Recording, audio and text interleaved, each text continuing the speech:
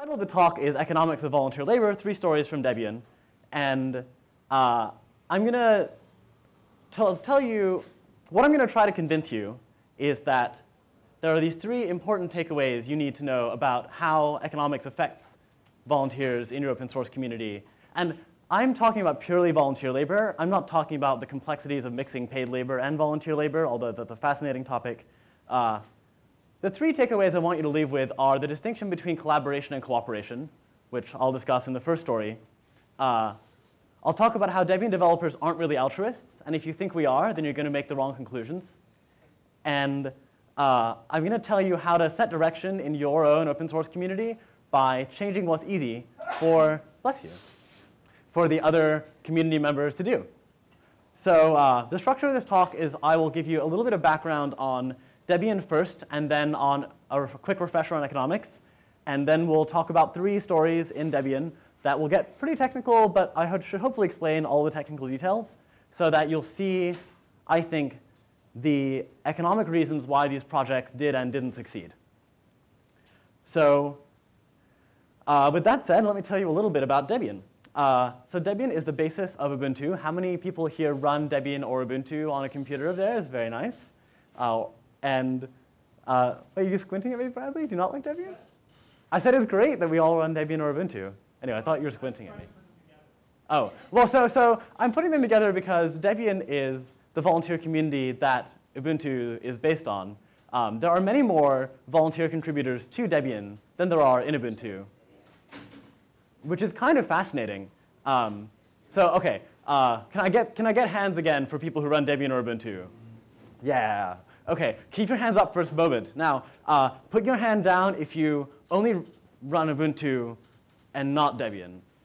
So if you are a Debian, if you're a user of pure Debian, keep your hands up. Okay, so like a third-ish or something. Cool. And I think it's fascinating that Debian has fewer users and yet more volunteer contributors. There are about 1,000 plus contributors to Debian. It's been around since the early 90s. It's been around before the term open source existed. And it's a pure volunteer community. It's not funded by some company like Google funds Angular, Facebook funds React, Ansible funds Ansible, Puppet funds Puppet. There's no Debian company. There's just people who believe in the importance of making a free software operating system. And yet, together, we, the Debian world, make 56,000 packages that you can install. A package in Debian is a particular thing that is installable. So like LibreOffice's spreadsheet is a package. You add up enough of these and you have an operating system with a lot of choice for users. There's 1,400 people who have contributed to Debian over the past year, according to contributors.debian.org, which tracks this thanks to Enrico Zini.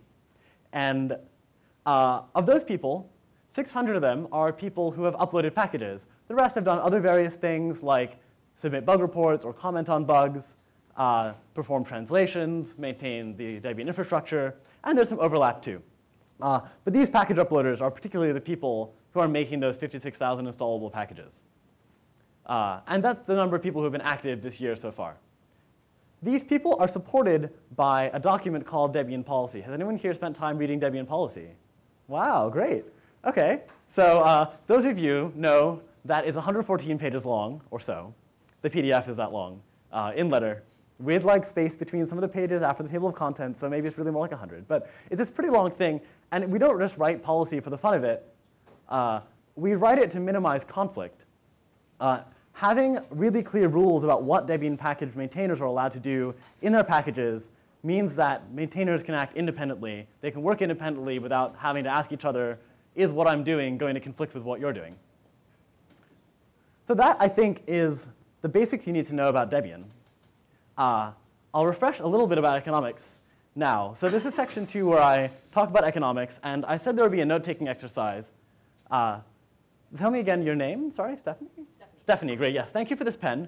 Actually, there is no note-taking exercise. I was just trying to demonstrate that people volunteer to do things. So thank you. You have volunteered to do something meaningful, which is to participate in the talk. It was just a different way of volunteering than you expected. That bit of trickery is not related to economics in the way I'm describing it. That's just a me thing. But the point here is people do volunteer to do things. And There are other talks about the motivations of volunteers, about why they choose to do things. There are studies like the Fospol study from 2001-ish, 2-ish, and there's much more recent work since then. But I'm just going to sort of assume that people have some reasons, that they're getting something out of volunteering. Like maybe there was social pressure because you didn't want to talk to start late, so you wanted me to get that pen. Or maybe you had a positive feeling from me being happy that you gave me a pen. Thank you. I'm really grateful for it. I really am. There are other talks about burnout anyway, which is the opposite of motivation. It's a pretty strong negative thing when people find that they are surprised to no longer care about something they used to care about. I've experienced this. I've caused it in people. It's a really negative thing. But what I want to talk about in this talk is the space between motivation and burnout. So this slide is intentionally left blank. It's when people are just sort of doing things. They're successfully contributing to projects. That's the time between initial motivation and burnout. And people have some reasons for contributing to open source projects, whatever they are, and they might not be expressible as reasons. They might just be deep feelings. I know that I'm doing this because I want you people to think I'm important.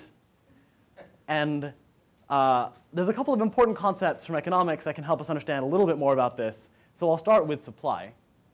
Supply is this question of who will give some good, some product to the world. So if I offer to pay people in this room $1, some of you might give me a pen. If I offered you $100, hopefully more of you would give me a pen. So there's this general concept that as prices increase, supply increases. And here's an arbitrary graph off Wikipedia illustrating this claim.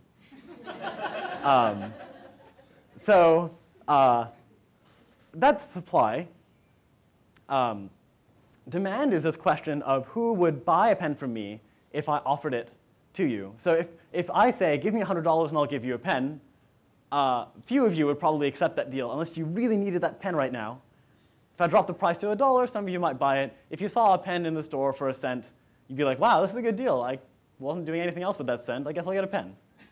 So there's this idea in economics that you can draw a similar line for demand, and these two can meet at a happy place called the equilibrium price level. So the idea of this graph anyway is that if this is supply, if this is supply, if pens are at this price, were they to be a little cheaper, people would really want to buy them, but there wouldn't be enough people supplying them at that price, so there would be long lines, but also cheap pens. And then if you increase the price, there would be pens wasted, because at $100 per pen, lots of manufacturers are going to be excited to make pens, but they're not going to find buyers. So this works great for pens because they are what economists call a rival good. To the extent that it works well enough anyway, and we can talk about that afterwards. The thing is that when I get a pen in the store, it's preventing someone else from buying that very same pen. So this rivalness means that if I value something, I'm going to pay up to how much it's worth to me to get that thing. I'm not going to just get it by magic. So I know that I'm going to have to trade some value, be it time or money or something. And this leads us to my favorite sentence in economics, which is this definition of scarcity. People have unlimited wants, but resources are limited. This is like it sounds like some dystopian future, but it's just a statement of fact. It's just a definition of this fact that for rival goods, there is scarcity. But by contrast, in Debian, when these 600 packagers upload a package, if somebody uploads the new version of the LibreOffice spreadsheet, and I install it, I'm not taking that away from anyone. There's no rivalrousness here. So maybe open source lives in a beautiful, joyous world without scarcity.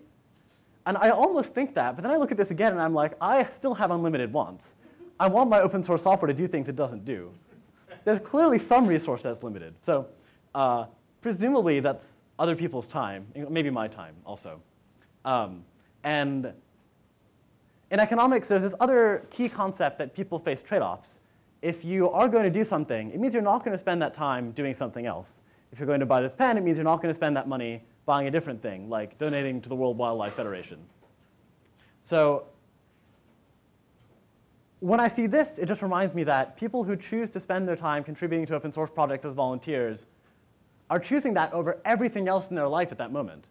They are trading off going to the store, or poaching eggs for brunch, or doing all sorts of things in order for me to meet my unlimited wants. So I appreciate that. I know that the people who are volunteering, and myself included, in economic terms, think at the margin. So this is a phrase that means when I'm choosing to do something, I know that I choose it based on the consequences of that action. Margin is the economics term in this case for this specific thing, the next thing.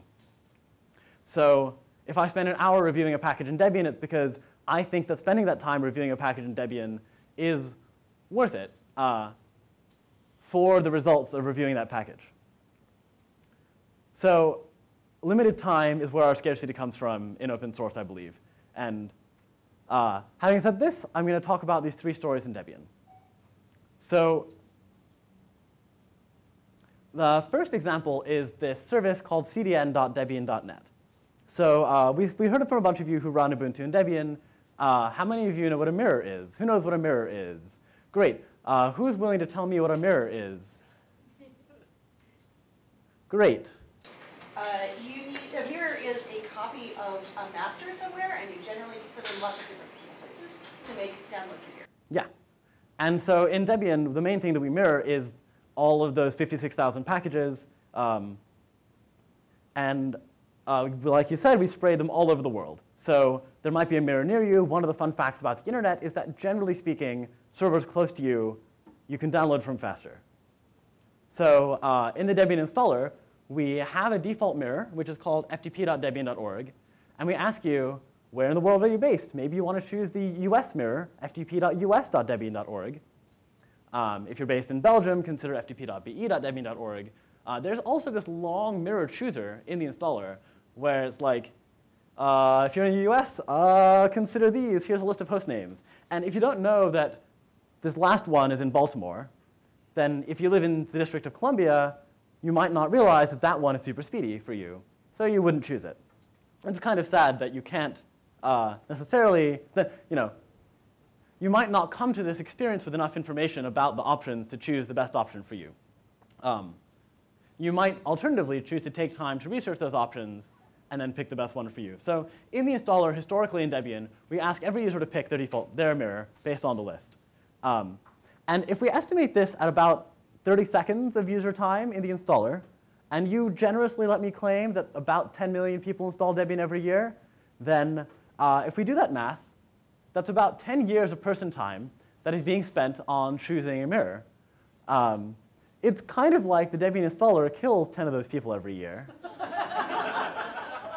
of the 10 million, because it just replaces their life in aggregate, summed across others with its own desires. So 10 years, 10 people per year we're killing. You can imagine I could write an angry tweet about this. How can the Debian installer team keep killing all these people every year? And these time sinks do add up. And if the Debian installer team were to look at this seriously, they would, I think, basically agree with my numbers. And if we believe that the Debian installer team is incentivized somehow to actually care about the users and have their lives be better, which I think they are, then they could decide this is totally bad, and they could remove this question.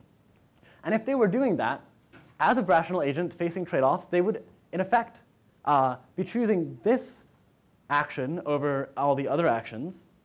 And the thing is that choosing a mirror is actually kind of important.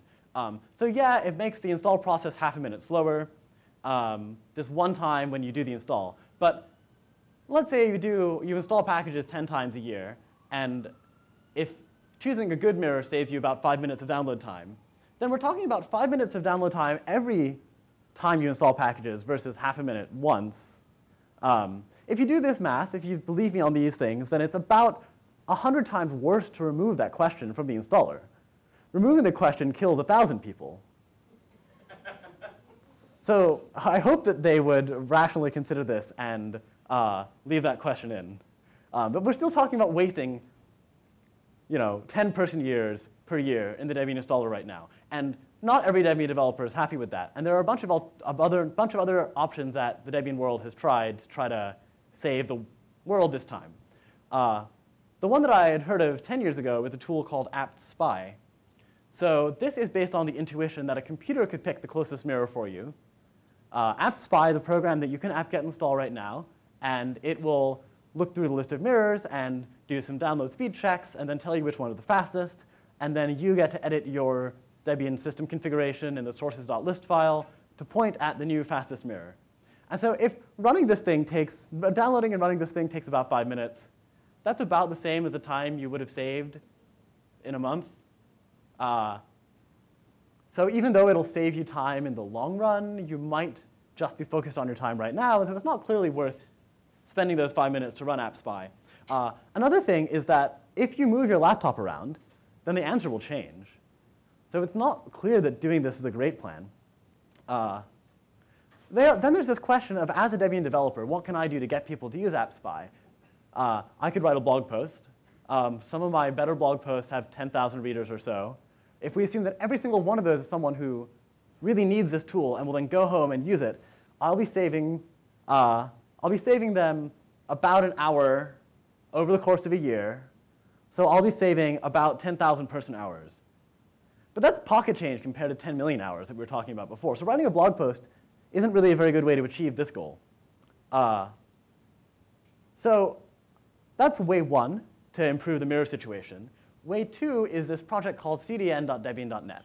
So this is based on the concept that if users only have to edit their sources.list file once to choose this mirror for the Debian packages, then this system, this host here, can choose the best mirror for them in real time, and so they won't have to reconfigure when they move their laptops around. In 2010, some Japanese Debian developers created cdn.debian.net. And it's based on this fascinating strategy where, depending on where you are on the internet, when you look up this name in order to get an IP address, the system will give you a different IP address based on where you are. So that is worth expounding on. First of all, in the internet in general, as you might know, all internet communication fundamentally occurs between IP addresses, not between names. So if you type google.com in your browser, you have to find the numeric IP address behind the scenes of Google, so you can send Google the message that you want their web page, and then they'll send you back the web page. In the late 90s, Akamai invented this content delivery network thing, which is now pretty popular, based on this idea that you could kind of guess, based on where on the internet the IP address lookup was coming from, what IP address to give. And this basically works pretty well. So it does mean that if you go to Australia and your host is set, your sources.list is set to cdn.debian.net, your system will end up using the Australian mirror because this system can, in fact, figure out where in the world you are. It's kind of coarse-grained, but it's good enough. There's a difficulty with this, though, which is that it relies on HTTP name-based virtual hosts, which is to say the following. How many of you have configured Apache or Nginx to serve more than one website?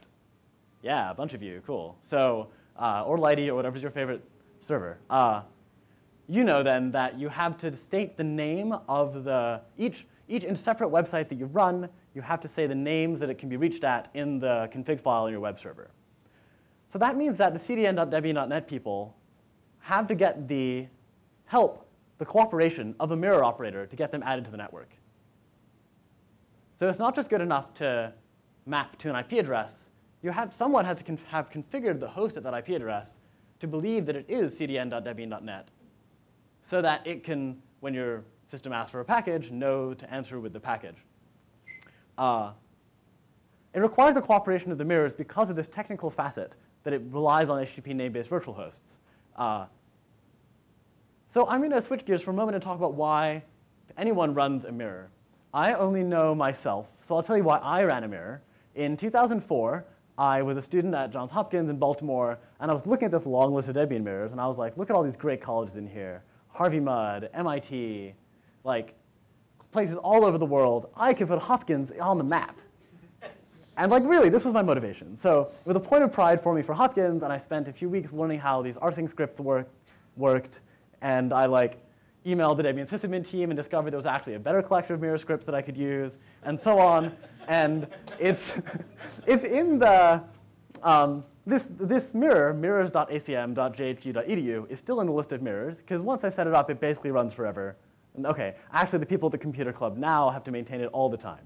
But whatever, I signed them up for it somehow, because it's in the list. Now, my motivation was that I wanted faster downloads on campus. And I also wanted to be in this public list for the thing that I had done. And now I don't live in Baltimore, so I don't spend any time maintaining that mirror. Which means that for the cdn.debian.net people, like, I'm pretty sure mirrors.acm.jhg.edu never made it into this cdn Debian list.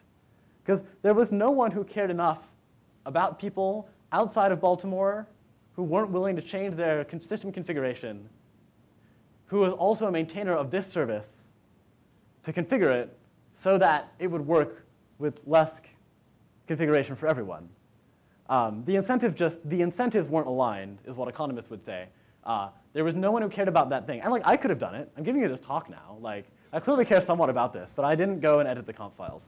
By contrast, there's a different effort in Debian more recently called http.debian.net. So this looks the same as cdn.debian.net to a user. The way it works is you edit your sources.list, and instead of saying ftp.debian.org, you type this thing in. It just happens not to play games with DNS. It happens to work via HTTP redirects. So when I do apt-get update and I have my system pointed at this machine, my computer will ask http.debian.net, hey, what are the most recent packages? And it'll say, I don't know, ask that server. And that redirect is a normal HTTP redirect with the normal host name of that server. So that server doesn't have to be in on the joke. No one there has to opt into configuration here. And so this began relatively recently, I think a year and a half ago. By contrast, cdn.debian.net is a 5-year-old project. This only really was possible because around 5 years ago, apt-get started supporting redirects. Up until then, if you had a server that gave you a redirect, it would say, error 301. And this is pretty funny if you know that 301 is a redirect. And it's like, yeah, it's not an error. It means go over there. Anyway, apt eventually figured this out. And this thing gets to work without the cooperation of the mirror maintainers. And so it very quickly was able to provide much better service to the users of Debian. And that's because synchronized action comes at a cost. If the cdn.debian.net people need everyone else to change, not everyone else, but someone else, some set of people to change their config files on their mirror servers, there's two costs here. One is the sort of obvious cost that they had to send a lot of emails. But maybe they figured that out, and they like chose this strategy knowing full well that they would be sending a lot of emails. The other is kind of a cap on the amount of good that the service can do. So if we think that speeding up Debian package downloads can save 10 million, let's say, can save 1 million person hours per year among Debian users, it'll only start to deliver those benefits when all the people they need to synchronize with have actually taken the action they need. So if you say that mirror operators will take 6 months or so to respond to this email and actually change their config files, it means that half of the possible good that could have come to the community is wasted, waiting on people to take actions that they don't care about. So I think it's not just the cost of doing the communication, there's the cost of delay also. In economics, they call this the future discount of money, I think. If you're David Eves, though, you will term these collaboration versus cooperation. So David likes to draw this attention to this idea that cooperation is when I'm doing something that builds on top of someone else's work. I don't need their approval to be improving their work. It just happens. Collaboration is when people have to get together and really agree on a lot of things before the good result can come. And David Eves kind of blew my mind when I saw a talk from him, and he explained that Wikipedia is not a collaborative project, it's a cooperative project. There's not a huge amount of crossover between editors of different articles. It's like people are writing an article, and in some is pretty powerful. And that's actually very analogous to Debian. There's not a lot of there's no crossover between maintainers of mirrors, and there's almost there's little crossover between maintainers of packages. So that's my takeaway from the cdn.debian.net story. Eventually, http.debian.net became an official service, so there's a nice happy ending. People figured out how to do it right. The second story I want to tell you is about web applications in Debian. So hands again, how many people run WordPress somewhere? Cool. And then keep your hands up for a moment. I need to filter it again. Of you all, how many do that on an Ubuntu or Debian server somewhere? OK, great. And then of you all, how many have installed WordPress from the apt-get install WordPress Debian package? So there's something we're doing wrong in the community about that. And I would say the incentives just aren't aligned for you to get a nice installable package. And let me illuminate that. So in economics, I was saying people talk about the marginal cost of an action, the cost of the next action. And if you already know how to run Apache or Nginx, and you already have a server somewhere, and you already know how to find a WordPress website, following their instructions to install it is not that complicated. When you're making a choice for yourself, at the margin, you'll install WordPress the way they say to. That's fine. By contrast, there's stuff in Debian that is harder to install, harder to build from source, like LibreOffice. That takes like 2 days. And you probably wouldn't do that yourself. You'd probably rely on the Debian packages. For you, the users of Debian, it's not clear that we're providing value that's greater than the cost to you of doing it yourself. If you didn't know how to run a server, then maybe this would be helpful. So I'll take a bit of a brief detour by talking about why I maintain the Alpine package. So Alpine, how many of you have used Pine, actually? Yeah, OK, cool. So Alpine, released in 2006, is the new, as of then, open source build of Pine. And when I saw this announcement, I was like, this is my calling. I have been using Pine at that point for like 7 years, maybe like 6 years. And it was like such a huge part of my life. And I really was excited that it was open source, and I could distribute it to all the Debian users who wanted to install an open source build of Pine. And so I was like, great, I will be so helpful to the Debian world. But the reason that I did it wasn't just to be helpful. I actually succeeded at doing it, and then I waited for some people to review my work. But while I was waiting, I could still use the Alpine package. I had like 4 computers, and I was the sysadmin at the computer club, so I can install the package there. I gave everyone their Alpine, even before Debian had approved my thing. I was incentivized to make this package because it helped me do a thing I already wanted to do in the first place, which was run Alpine and easily install it. It was only a tiny amount of extra marginal work to show that to somebody else. And then they would give me review feedback, and I'd be like, wow, Unix is fascinating. I should fix that. And I would learn something. And I was in college. You probably believe that I wanted to learn things. So I was able to help myself by making the Alpine package, and contributing it to Debian was just a tiny delta on top of that. And it was worth the emotional benefit that I got. And I paid only a small cost for it, really, because I already wanted a Deb file. And I think that if you're wondering why Debian developers don't package more web apps, it's because we're not altruists. For example, I claim that I like Alpine. I claim I want people to use Alpine. But here is a long list of things I haven't done. I don't maintain the Fedora package. I don't maintain the MacPorts package. I only infrequently answer people's questions on the mailing list. Like, those things don't help me. And so I kind of didn't think to do them much. I did join the mailing list because sometimes people ask me questions there. Sometimes I want to ask questions. I just want to learn more about Alpine. And so it's fun to answer people's questions periodically. But I'm clearly not an altruist who is motivated by the joy and the good of promoting Alpine for all the world. And that brings me to the incentives for packaging web apps for Debian developers. So in 2009, I moved into a new house in Boston and Somerville, for those who know the difference. Great. Great. And my house eventually became known as November, and I decided we needed a wiki to collaborate on, and so I installed MediaWiki on my server, and then we had a wiki. Exactly.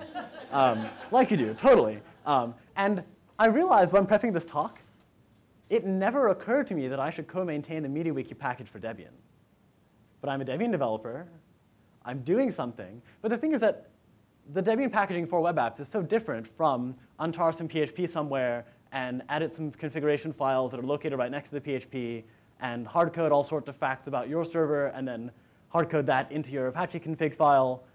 You know other people are going to want to use Nginx, and you probably would want to make it flexible to them. Like, it just didn't seem like a related activity, and so I didn't do it. So when you find that Debian developers look altruistic, I think you're sort of misled by the presence of these positive externalities. So externalities is this economic concept where if, like, Philip and I are making a deal about pens, and somehow this results in something good in Alana's life, that's an externality. Like, Philip and I aren't negotiating about our pen prices in order to help out Alana. It's external to the economic action that's taking place. In free and open source software, there's a lot of distributing software. Distributing software comes at basically zero cost. So it's going to look like I care about a lot of people, but it's just externalities. Like, you install Alpine, and like, that's cool. I didn't do it for you. I did it for me. For the same reason that I'm not the Fedora maintainer. Like, luckily somebody else is. But I would only really make the package then if the value to me was greater than the cost for me to do it. And value can be defined in a number of ways. It can be emotional value. It can be educational value. But it does matter if those two aren't really related activities, installing a thing and making the package for the thing, like they kind of aren't in Debian for web apps, then you'll never get this. And it's kind of tragic, because there are a lot of great open source web apps. There's EtherCalc for online spreadsheets. There's Etherpad for online collaborative text documents. Of course, there's WordPress. That is packaged, thankfully. There's Lime Survey for making surveys like SurveyMonkey. I made this using a tool called HackerSlides. You're never going to get those in Debian because the incentives aren't aligned. Only when installing a web app is almost the same as packaging that app, are you then going to see a lot of web app packages in Debian. As a side note, as a self-serving addendum to this, I guess I'll say, I now work on an open source project called Sandstorm, where we do align these incentives well, and we do, I think, make installing something comparable to making a package of the thing. So we have an install fest at 6 p.m. tonight in the Hacker Lounge. I'll say that again at the end. You'll never get these out of Debian, though. And I noticed I spent a bunch of time at last year's Debian conference organizing a Birds of a Feather session on web app packaging. And we came up with a long list of problems. And then we looked around and we're like, who's going to solve them? And the closest answers we got were like, Russ Albury is like, I could solve some of these, but I now work at Dropbox on not our public web apps, so I'm probably not going to. But I could help you get these answers into policy. But that policy isn't going to help if no one is incentivized to take the actions. So that's why you don't get web apps in Debian, sorry. My final story is about Debian's efforts in reproducible builds. So this is a happier story. The idea of binary reproducible builds is that, so when you apt-get something, maybe it was slow to compile, I said, like LibreOffice. And so we compiled it for you on the Debian build servers. And hopefully we compiled it right. Hopefully we didn't compile it maliciously. You might want to check that. It's especially subtle because under some circumstances, the binaries that you get in Debian are literally the binaries compiled on the Debian developer's own machine, not even on the Debian build servers. So we're working on it. It's almost fixed. It's almost fixed. It really is. But you might want to verify it anyway. So great, this is easy, right? We publish the source code. We promise that every Debian package will build from source. That's part of what it means to be a good Debian package, and it's required by policy. So you could just rebuild it yourself. And what you would find is that most programs don't compile the same way when you compile them. You'd have got them slightly different bits. And I was talking with my friend Lunar about this 2 years ago at this Debian conference in Switzerland. And Lunar was telling me, so he has professionally worked on Tor, the anonymity-oriented internet routing system. He really cares about security and enabling people to not have malicious software, even if it's open source. And he was saying Debian could be the shining example. We could be the ones to set the tone for the open source distributions world, and we could distribute binary reproducible packages so that anyone could run this script and verify that these inputs really do generate that output. And it would be really impressive, and it would be especially impressive because this was summer 2013. This was about 2 months after Edward Snowden's leaks went public. And so it was especially urgent to all of us, doubly so because Edward Snowden literally tells people to use Tails, which is a Debian derivative, which he recommends for browsing the web anonymously in an operating system that bundles Tor. So it would be pretty cool if Tails were binary reproducible and people could verify that Tails really is the bits that people think it is. But he also knew there's 1,000 plus Debian developers. There's 58,000 binary packages. He knows how hard it is to get people to all agree to spend their time on something. And you've seen with cdn.debian.net that it's not always tractable.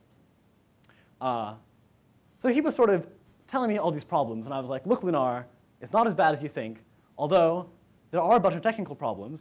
And one that we both knew about is that compressed files with gzip, like if you look at a README file, compressed files with gzip contain the time that they were compressed. And so if you have a package that contains a gzip file and you try to rebuild it, perhaps the only thing different is that you compress it at a different time.